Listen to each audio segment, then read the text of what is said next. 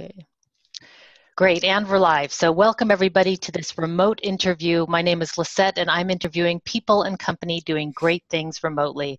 And I'm totally over the top excited today because today, talk about companies doing great things remotely. I've got a totally special treat for everybody today. So we're going to be speaking with Brent Lessard and Tom Lambot from rLoop.org. And we're going to be talking about the Hyperloop. So thanks you guys both for being here. This is going to be great. And a little bit, let's see, I always start the questions with, we're going to get into rLoop, so I don't want to jump right in, but let's start out with what do your virtual offices look like? What do you guys need to get your work done? Let's start with Tom. Yeah. So what I need is just my laptop. That's the thing, the great thing with rLoop and all the crowdsourced engineering world. It's really just my laptop, and if possible, either a whiteboard or a piece of paper. I like to take notes and write down all the time, or just for equations or the sake of stuff you cannot do on the computer. But I can be in the train, I can be in a plane, I can be at my home. Just as long as you got your computer, you can get some work done. And Brent, how about you? Yeah. No, it's pretty much the same. I travel a fair bit for work, so just having my smartphone or my laptop with me permits me to have access to everything that we do on rLoop. So, all right. That's one of the thing is really that because we put everything online and like we never use email to be honest. So everything we just go on Slack. So Slack to discuss our stuff. We have Google Drive and so forth. So that's as long as you get internet connection, which is another important part of what I think we forgot to mention. We can access everything from what we're working on. Okay, we're going to get into the tools. I'm a total tool junkie, so we will not skip over that. But first, we've got to talk about what rLoop is and what you guys are doing. So I don't know who I have here from your website, which I really loved. Imagine a world where you can travel from Los Angeles to San Francisco in 30 minutes, which I've lived there. I've done the drive hundreds of times. It takes a good 6 hours. No, you can't really cut it unless you're doing something illegal. Or London to Manchester in 15 minutes. And then you say, suddenly you could live anywhere, work anywhere, and visit anywhere. So tell us, what is rLoop? What are you guys doing? So I really like so San Francisco to LA in 30 minutes really talks to me because, I'm an aerospace engineer. There is a lot of aerospace stuff in Los Angeles, yet I love the Bay Area. We were just chatting before coming on air about how it's great around here. So I would love to be able to work in Los Angeles or go see some aerospace conference during the day in Los Angeles and just come back home in the Bay Area. So rLoop was born on the internet in 2015, June 2015. There was an announcement by SpaceX that was basically saying, we would like to kickstart the R&D for the Hyperloop concept. You guys come up with design and we'll select the best design and we'll race it down a track that we're specially building in Los Angeles. And just when that announcement was made, there was a message on the social board Reddit online. And someone said, hey guys, let's make a Reddit team. And a lot of people started to apply. A lot of people started to say, hey, I want to help. I'm a mechanical engineer. I think I can do something. I'm a web developer. I can make you guys a website. Or I don't really have any skills, but I'm be willing to put like $200 for you to help you around. So there was a huge boom. A lot of people are really interested. And the people started to self-organize. We started to have to create kind of an org chart saying, okay, the team should be like that. We should have a project manager. We should have that team. We should have that team. And the people from the internet started to apply and say, hey, my name is Brent. I come from Canada. I would like to be project manager, and people will vote for them. People on the internet will vote for them, and that's really how the whole thing started. So, what did you use to self-organize? What was how did you visualize the org chart? This is all remotely. This is all via Reddit. People know each other. Yeah, so it was, like Tom said, there was a post that went up and people started to apply, and then it sort of started organically, really, to form, but we kept a very sort of flat structure. So there is a technical lead like Tom. I'm the project lead, so overseeing more the administrative side of things. And then we sort of assigned, so there are certain subsystems that we'll need to make this project feasible. So we broke off into a dozen or so engineering-based teams. We assigned leaders for each team just to sort of guide the workflow. And then everybody sort of just wherever their interest or their education lied, joined those teams. And then you're not necessarily restricted to participate within a single team. So people who are working on the PR side can also be working on mechanical engineering side, for example. So it's very flat. It just sort of organized organically, really, by necessity. That's pretty incredible, because you have lots of times with hierarchies and org charts where people can't see, the work seems to stop. And here it seems like the work is flourishing, and it seems like there's no arguments over who's getting what role. It's what was it that you guys struggled with the self-org? There must have been something. So in the beginning, it was really, it was, I remember the first Slack meeting where like a couple of days after the initial team formed over Reddit, it was a mess. There were 50 people talking all together. It was the very beginning of the group and saying, okay, we should do this. And one guy wanted to talk about the logo. Another guy wanted to say, well, let's focus on the technical thing. It was going every direction. The first meeting was really awful. I think we lost like 20% the first time. And after that, people start to realize, okay, if we want to make that thing happen, because the competition timeline is so tight, we need to organize ourselves. And as Brent said, it's really organically. People, they felt that there was a need for that kind of position. They felt there was a need to work in those things. And the thing that really helped was really to keep people focused and say, okay, this is what our objectives are. This is what we should be doing to go that direction. And from there, it seemed kind of natural, really, the way we should be working. Yeah, it was almost trial and error at the beginning. We found out pretty quickly where potential potholes were, and we learned quickly to mitigate them, and then use that knowledge to continue our growth in a productive manner. And I read that you now have over 400 people working on your team, entirely distributed. So there's no central office. Correct. Wow. So, funny thing about that, so at one point in the competition, there was something called the design weekend. So you had a bunch of milestones to pass, and then you were invited to the design weekend in Texas. Design weekend was basically a place with a bunch of booths, and every Hyperloop team will be sitting and explaining a bit the design. And we were there. That was the first time that any people from rLoop ever met. And it was 6 months after. All the work was done before, only over the internet. Nobody ever met before. The first two guys that met were actually Eric from San Francisco, and Amir is our numerical simulation lead, who's coming from India. He flew for 28 hours for the design weekend. Talk about dedication, right? Mm-hmm. So first time people ever met. It was really crazy to see that because, as you said, we have no central office, everything over the internet. Yet we managed to do a very good job, I think, so far. And so when we met for the first time, like, I didn't expect you to be so tall. It seemed like we knew each other for a long time because we spent so many nights together working. But yet it's like first time we ever met. So it was really a weird feeling. So is this then a project? So people volunteered to work on this project in the beginning. Is that correct? Everybody was a volunteer. Are there any paid people now? No. It's still completely volunteer run. Correct. Yes. People are either students or professionals. They all have something on the side. It's a hobby. They have a day job. I have a day job. Brent has a day job. We really do this for fun on the side. Yeah, everybody is passionate about the project, and that's their incentive to participate, really. Wow. And so what do they, at the end, what do they get at the end? A high five.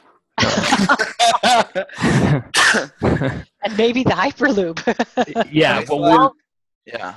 everybody is working to that end. So the funny thing about the competition is they've said that there is prizes.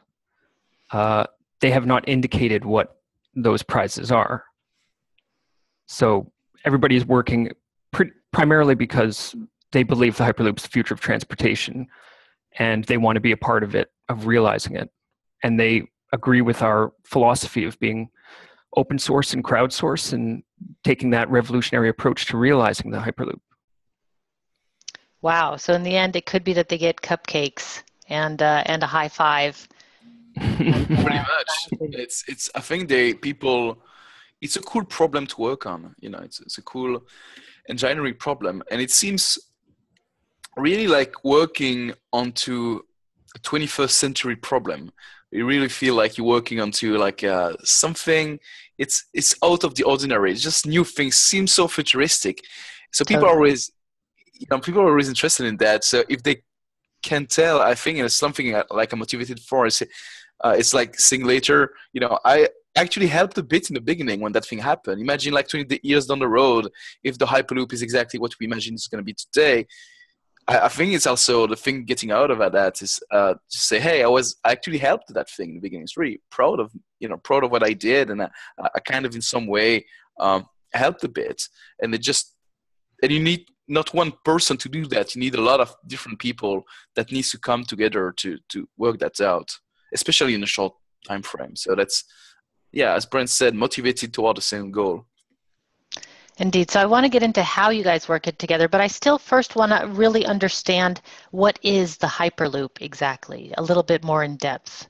Because we know we can get from San Francisco to Los Angeles really fast, but that's about it. That's about where my knowledge extends. So what is the Hyperloop? Okay. So the Hyperloop is that crazy concept that SpaceX and Elon Musk came up with in 2013. It's based on work that was done in the past by other companies and by the inventor of modern rocketry, Goddard also.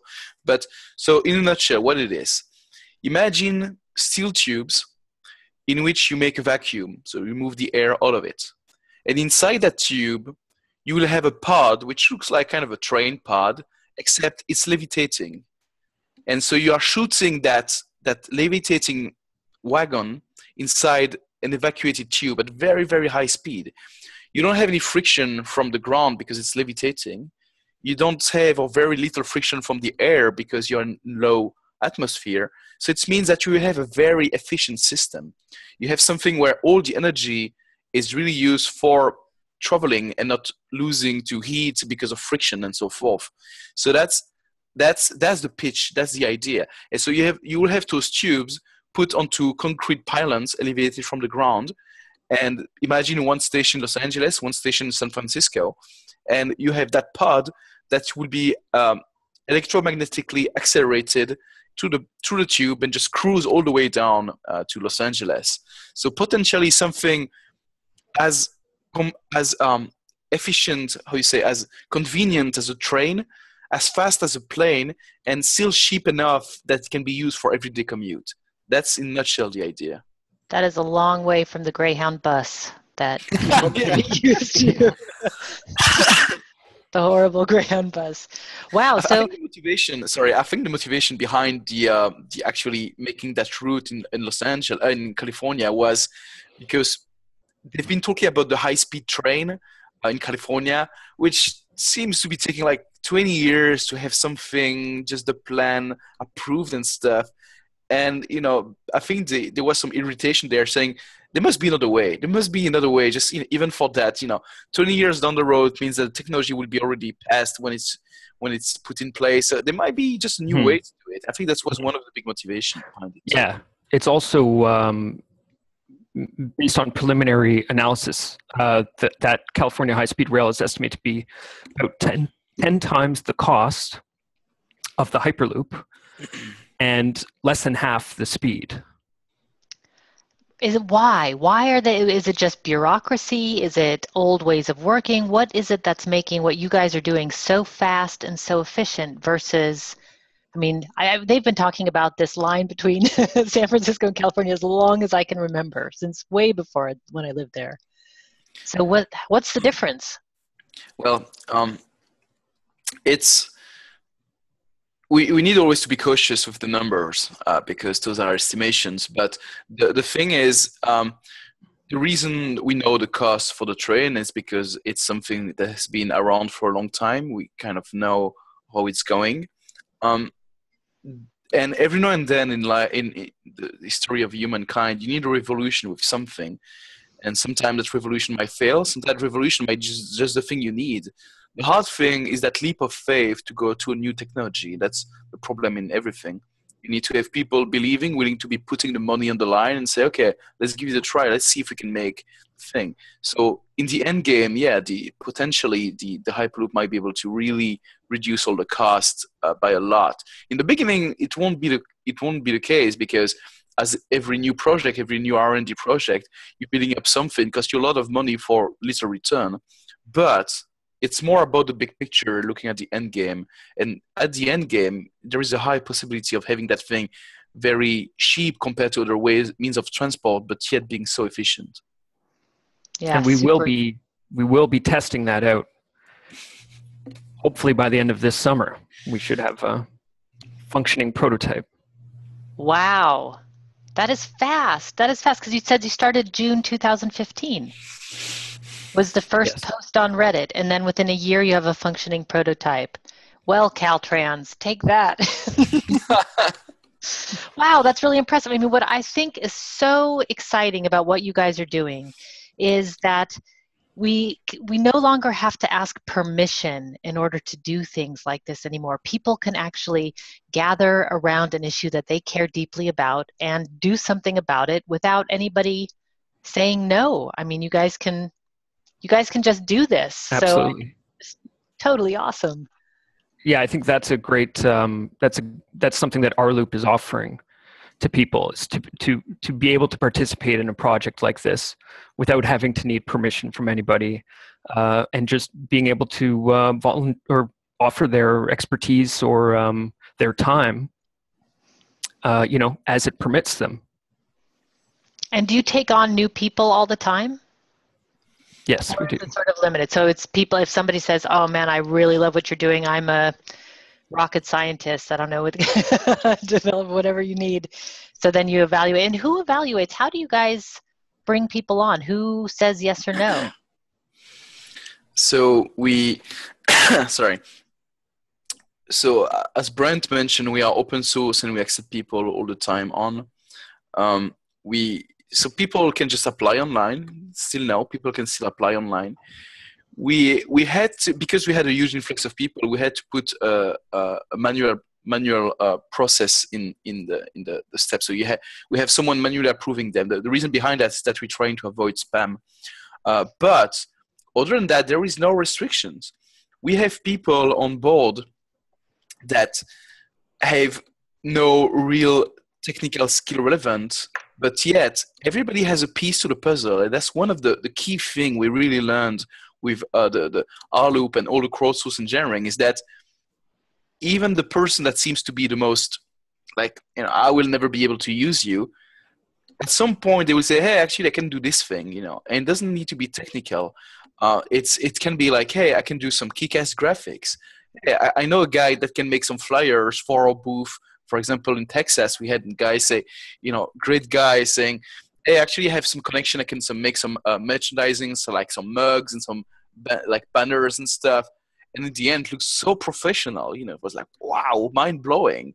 And you have some people that working in some of the teams with us that are focusing more on the financial side onto the videos. Some of them they just know the basic pitch of how the pod or our design work, but they don't really know the details. But they have a role to play because they're helping us in other ways. And that's really the thing. We have never refused anyone to join. Everybody's free to join, even if it's just to join and disagree with us. It just, it never really happened. I think I had one or two guys joining just to say, hey, you should do things differently.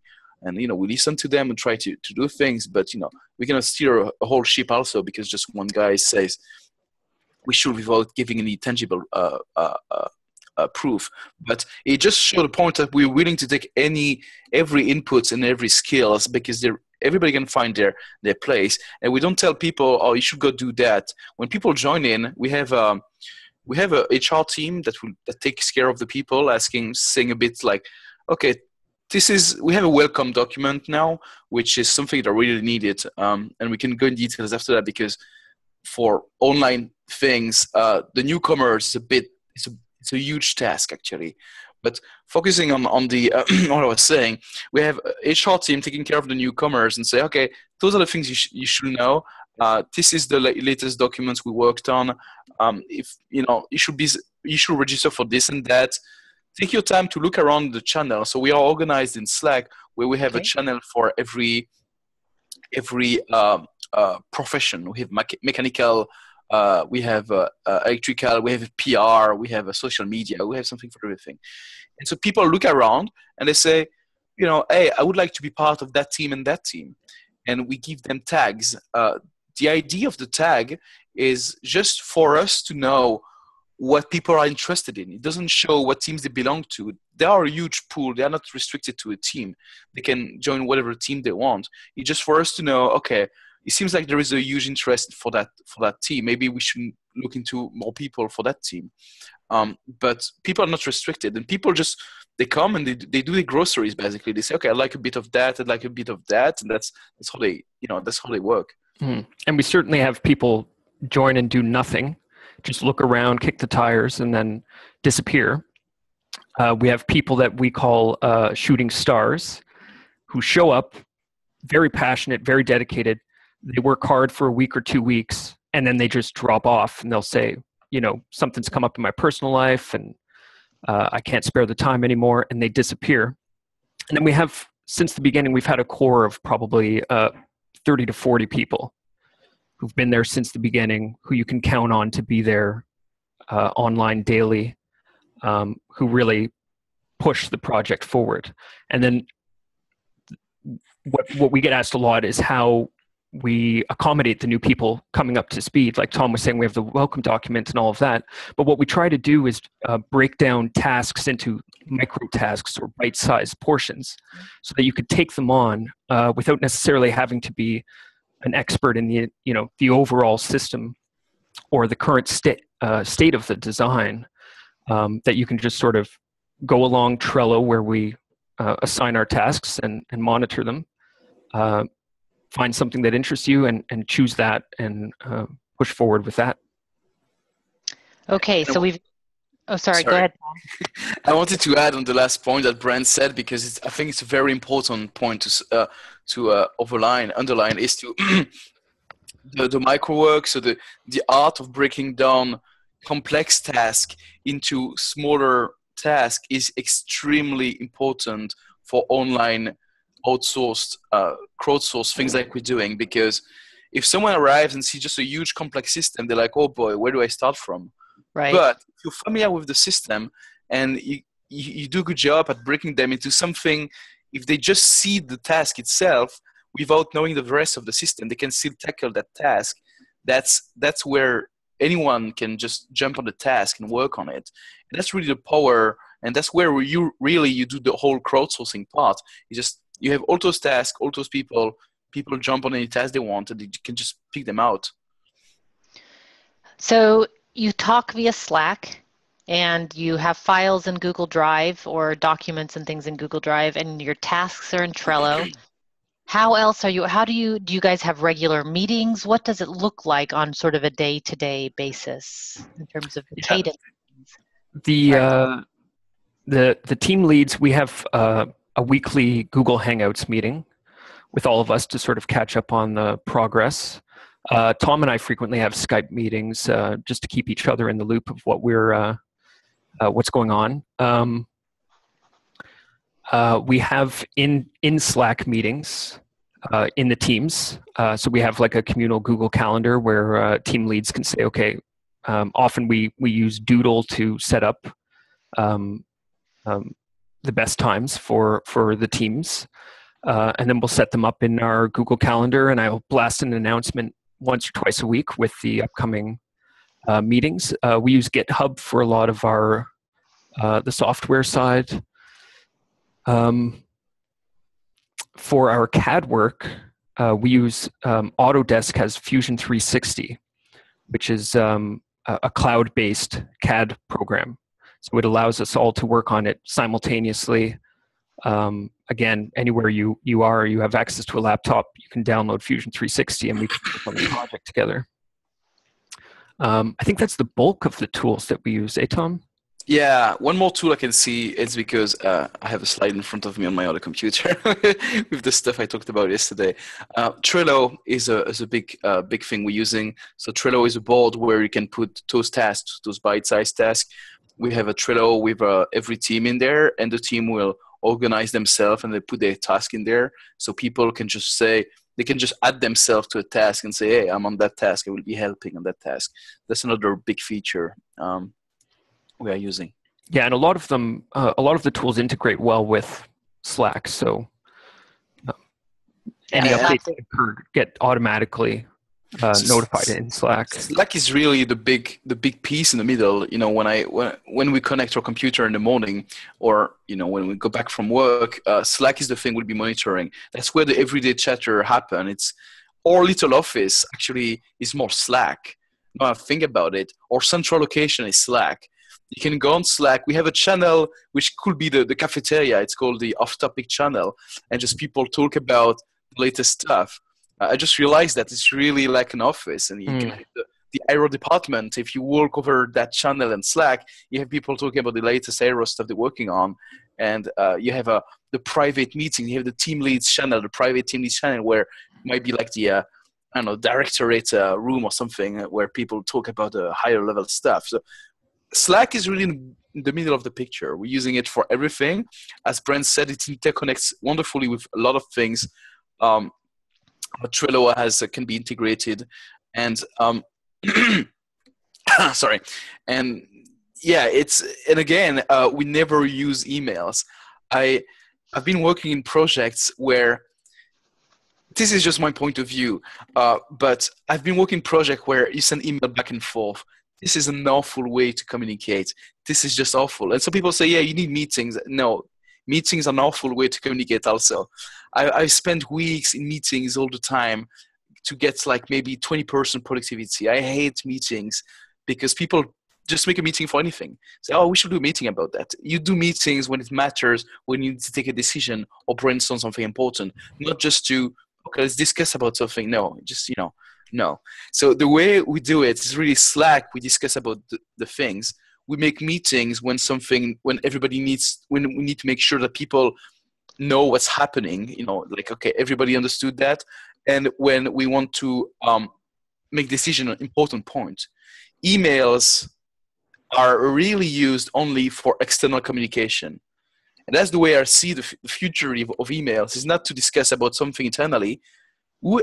Everybody has at some point been in a chain mail with some stuff happening, and what happened? You get you have you have to leave for 2 hours. You come back to your computer, you see all those emails. Like, oh boy, where is the important parts in there? With Slack, you can have the same kind of chatter, and then people will do like a add channel when there is something important, or just pin that message in the board when, okay, this is what we need to remember.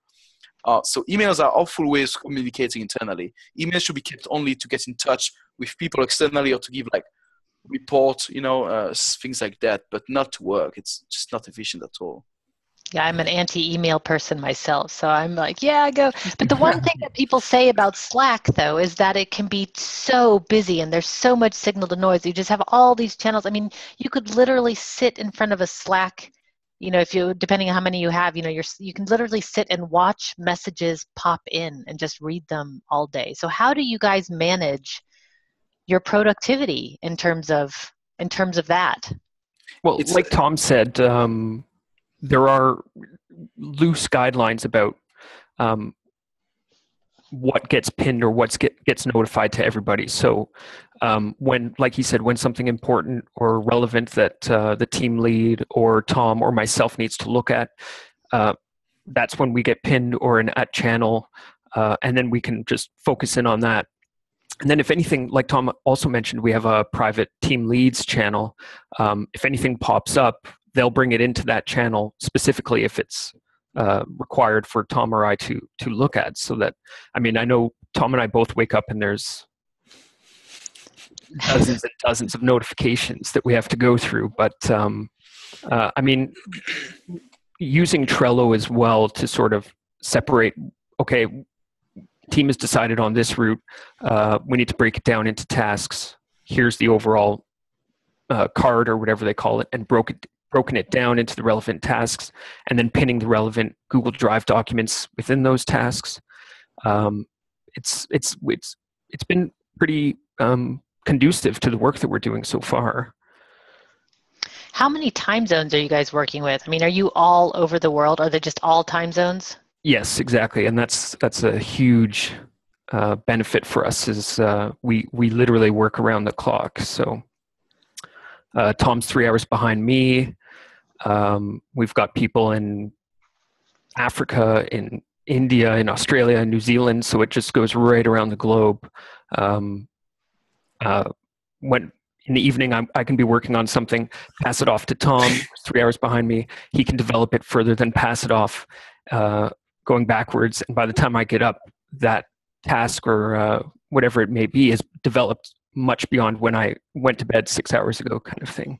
It's already gone around the world and exactly, got tested. Yeah, it's really great. It's a great thing to see.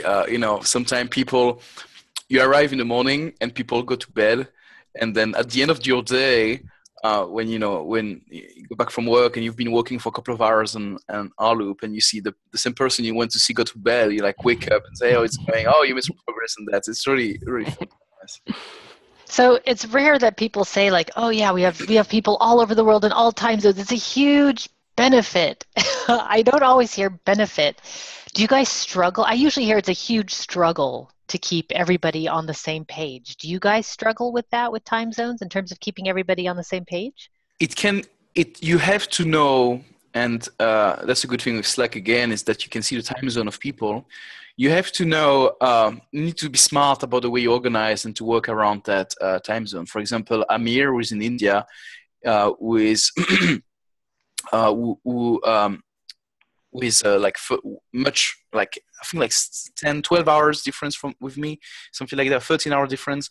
So when we make meetings and when I need something from him, I need to know, okay, I have my internal deadline. I need to ask him before that time, otherwise he'll be to bed, That's happens a lot of time. When we have meetings with deadline, when we have reports that we need to document, we need to send out to SpaceX, and we have a deadline, we need to know that, by the time we'll be sending the document, like 6 hours before that time, Europe will be asleep. So we need to be smart about the deadlines and moving it a bit before, because it's, once people are sleeping, well, you won't be, it's not going to help you. So, and I think as well, sorry, Tom, it goes back to some points that we touched on previously, breaking down those tasks into micro tasks and bite size that people can take on at any point.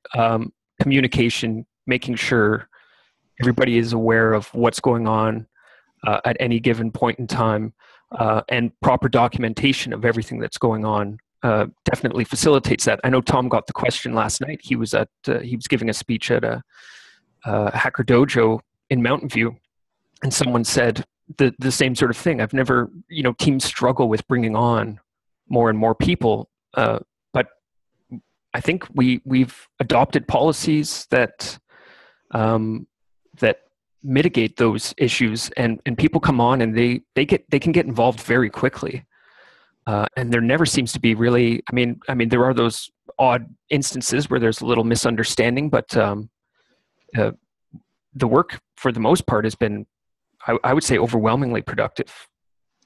Definitely. How did you guys come up with these sort of team agreement standards? How did those come about? Because I teach a workshop. I teach the Work Together Anywhere workshop. And one of the segments of that is creating a team agreement to get everybody on the same page. What are your working hours? How are you going to communicate? Some of just the basic stuff that having that out of the way really helps. But how did you guys come up with that? What was your process? It's really interesting, that question, because we might not be a good candidate for it, because people, when we propose the idea of like, oh, we should do it this way, there was no opposition. Everybody kind of agreed directly, and it's really weird. But it seemed that everybody was agreed with it. One thing that we're trying to do is, and that's something I always say, is be open to feedback. So if we say something, and that's why it might seem that we had no opposition. They might have had people saying, "Oh, we should do that slightly differently," and then we are getting very good with responding to feedback, that sometimes get feedback and we just include them directly. Oh yes, you're right, we should do it more this way. But we need to make it reasonable. We need to not be stubborn and put our ego aside, swallow our pride, and just say, okay, this is my idea. What do you guys think? And if everybody goes within that mindset, if we don't have someone just fighting for what he thinks is right, and everybody's willing to take some criticism and take a step back, then you can really work easily together. It's wonderfully amazing how people can work easily together. Just seeing, and again, the whole rLoop experience, how people naturally self-organized and manage to agree to sometimes unsaid rules. It's just habits you take. And sometimes we have to make rules. That we had some problems a couple of weeks ago where some people were making some change to design without letting other people know. So we decided, okay, what can we do about it? Well, we are making right now a central document where every team leads need to approve, like have a look and say, okay, I agree with that. This is our baseline. And if we want to make a change to that thing, we need to let the other people know. It's not like we are freezing the thing, nothing will change. It's more like, this is what we agreed on, and because it's easier for communication, we need, if something happens to that, we need to let other people know and have them agree also. And it seemed, when I suggested that, people said, okay, it's a great idea, we should go ahead with that. And it just seems like it's not a harsh sentence or a harsh, something, say, okay, it's gonna be this way. And it's more like progressive. And I think that's why it's going well also. You cannot make big changes in one day and have everybody agree. You really need to go progressively. That's another big thing. There was to keep a tight ship overall to make sure that still we set some goals and things, we working toward that direction. Yeah, there was a definite learning curve at the beginning, but I think as well, we have a massive pool of resources with all the eyes we have on the project. So very early on, when we identified issues or shortcomings, you get dozens of solutions offered from the various people involved. And then the whole team, we kind of operate where everybody, regardless of what your background is, your education, or your geographical location, everybody gets a word, gets some input, and then the team sort of rallies behind the best idea. And as a result, we've been able to sort of emphasize the benefits of such a spread out team, and definitely minimize the downfalls. It's totally cool. Absolutely cool what you guys do. And I'm realizing we're reaching the top of the time. I knew I was going to go over longer and longer. I can't help it. What you guys are doing is the epitome of remote teams doing great things. So I couldn't help. It's really exciting to talk to you. How many competitors are there for the Hyperloop? Initially, there were over 1,800 intents to compete. At a certain point, you had to submit a preliminary design, and I think there were over 1,200. Wow. By the time of the final design, I think they received 350 some odd final designs, and it was basically split. Half of them were university teams, or there's a few high school teams actually as well. Cool. And then half were independent engineering teams.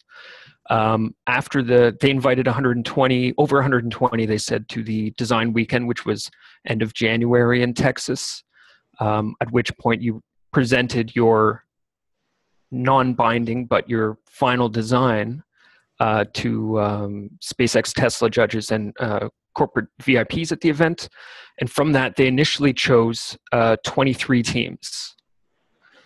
22 of them were university teams and only one non-student team, and that was us.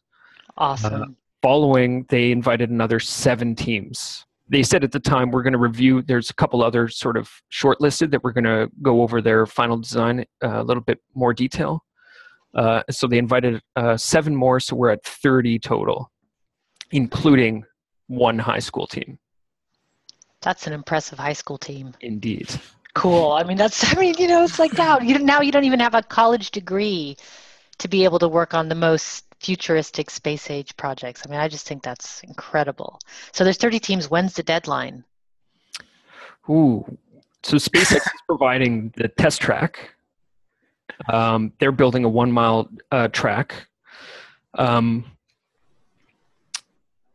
They haven't exactly finalized the design yet. They are they're being very generous in that they're accepting a lot of feedback from the teams. Whenever they have proposals for changes, they're coming to the teams and saying, here's the changes we're thinking of implementing. Take a week and get back to us with your preferred route. But as a result, our design does have to remain robust enough to be able to respond to whatever changes they throw at us. Initially, they were saying July, I think. Now it's end of August, early September. And you guys are like, come on, we're dying. Well, we still need to build that thing also. So right now is going to be the next big step for rLoop, which is really going from the internet to real life, going from theory to practice. So where rLoop was excellent for R&D, all the brains at the same time working toward one solution, we need now to and we're working on it. We have some solution to bring the people together, find people more locally to be able to build parts and build that part. So the great power that we had is actually a bit more of a weakness. So we are working on to resolving that because we saw it coming too. But there is actually just again I gave a talk yesterday, Brenda, and some people come and talk to me, say, hey, I heard about you guys 2 months ago. I'm a local. I had no idea you were involved in that. There's some friends of mine, and they say, oh, can I help? Say, well, we need more people. And just because rLoop has been popular a bit lately, I have a lot of people are willing to help. Say, oh, come in, I can help you build stuff and all. So we'll see how it goes. But we have it's just a matter now. It's a new exercise for us. And it's going to be an interesting thing to see how closed source engineering comes back to reality and to actually build a thing. We saw in the design weekend that we can achieve great thing with even remotely and, get something concrete done.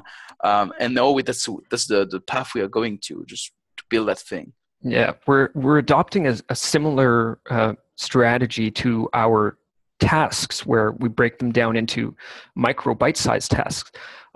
We have a lot of members spread out around the world who have access to some very specialized equipment or who are very knowledgeable in certain areas.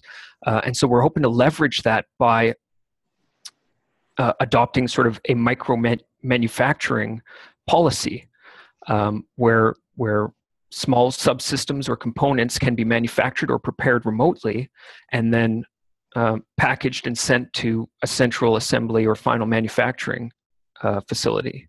So by taking that approach as well, we still don't really need a footprint anywhere. We've got a couple small facilities in mind in the San Francisco area for final manufacturing and assembly, but the bulk of the subsystems will probably be manufactured elsewhere and then shipped to that final assembly facility. Awesome. Totally great. Oh, I could go on and on. But we have to end at some point, and we'll definitely do a part 2 once we get closer to the deadline, just to hear how the manufacturing went. I mean, we've got to know. But if people want to get involved, I saw that there was a crowdfunding campaign that you're doing on Indiegogo, so people can donate money, and that's just help the whole thing. There's obviously costs involved, and you have to build it now, so I'm assuming there's cost there. So what's the best way for people to get involved, and where should they go? So I should ask. So 3 ways people can help us. The first one, as you said, is to contribute to the Indiegogo campaign. So you can go to indiegogo.com and just look for rLoop, and you'll see our crowdfunding campaign. And we have perks with mugs, shirts, flight jackets, levitating pod for your desk, a lot of little cool stuff. So drop by the crowdfunding campaign, and the contribution can be as low as $10. All the money is going toward building the pod. So we haven't spent any real money. We spent some real money, but it's more like it was contribution from our pocket directly. But now we're talking about higher, like bigger costs. So that's why we need the crowdfunded campaign. Everything is going into the pod. And it ties in with our philosophy of the crowdsourced engineering and open source. And so we wanted to involve a crowd who were emotionally and potentially financially invested in the project. The second way to help us is to join the team. Go to rloop.org, and there is a form you can fill, and you will have to sign in, and it might take a couple of days. As I said, we have some people checking every entry to check it's not a spam or multiple entry. So you can join. So everybody can join. You can stop by, see if you feel like if you have a skill set that you feel you can help, or you just want to drop by and see a bit how it goes. And if you find something, hey, I can actually help for that, or you just stop by and then you see it's not for you and you leave. That's fine. It's open source. Everybody can join. Everybody can have a look. We're really open. The third way to contribute, and that's more for the people in California and Silicon Valley. As we discussed, we're looking for some more people to build a team. So we're trying to create a building team here in California. It can be Southern California, Northern California. We have people on both. And I'm more in the Northern California side, but I have our manufacturing lead is in the Southern California. So we're both doing it. We're trying to get more people that have either access to machine shop, that are willing to help like over the weekend and, build stuff, crunch some wrenches. And we're also looking for some locations where like hangars or hangar type or stuff like that, where we could have one of the assembly or micro manufacturing facility there. So if people know someone that might be interested in joining the team or have some space, they would be able to lend us. Send us an email, contact@rloop.org, or just join the rloop.org through the website and get in touch with us saying that you'd be interested in helping out the manufacturing team for rLoop. Cool. Well, I have a bunch of friends back in California, and if they love me, they are listening to my podcast. So hopefully some of them will hear this. And I know some of them have warehouse spaces, so I'll definitely be sending them this episode to see. There you go. So I wish you guys the best of luck. I think this is really exciting, and congratulations on what you're doing. It's really cool. Thanks really a lot for talking with me today. Thanks for having us. Appreciate it. All right, everybody. Until next time, be powerful.